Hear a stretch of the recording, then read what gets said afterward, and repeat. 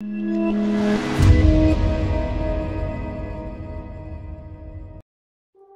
it's Wyatt.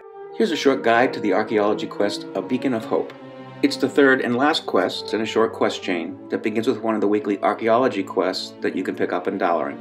That quest is called The Reliquary Calls, and the second quest is Echoes of My Ancestors. The quest reward for A Beacon of Hope is a really cool item called a Starlight Beacon. Using it in the Broken Isles allows you to fly for 30 seconds. The quest giver is Tathalan Bloodwatcher, and he's located at 4742 in Azuna.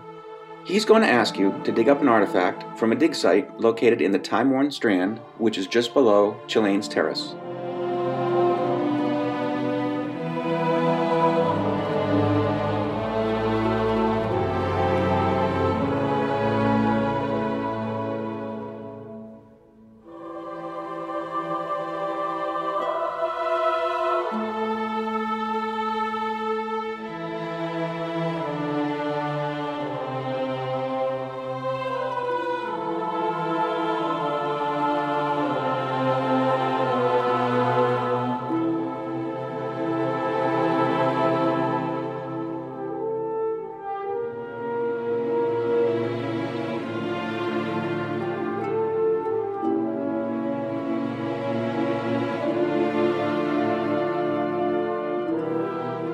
To use the beacon, you click on it to mark 3 locations on the ground. After you mark the first location, you have 10 seconds to mark the other 2.